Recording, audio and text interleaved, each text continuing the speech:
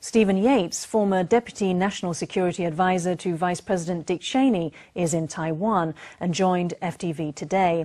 As a special guest on an FTV political talk show, Yates addressed Taichung's loss of its right to host the 2019 East Asian Youth Games, denouncing China's role. He called on global organizations to speak up and make their views known. He suggested that China would get its just desserts in the end. Be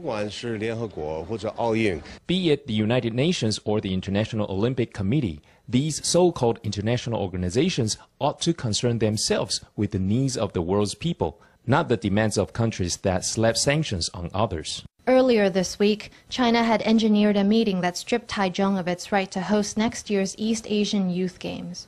Stephen Yates, former chairman of the Idaho Republican Party, made his stance on the matter clear from the airport to the studio.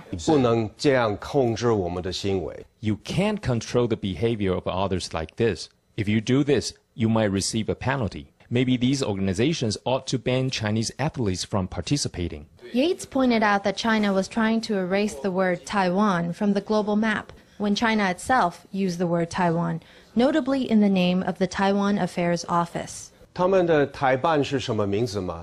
the name of their office for Taiwan affairs? They don't have a Republic China Affairs Office. They don't have a Chinese Taipei Office. So their argument is entirely unreasonable. In the program, Yates was unyielding in his opposition to China's maneuvers and in his defense of Taiwan.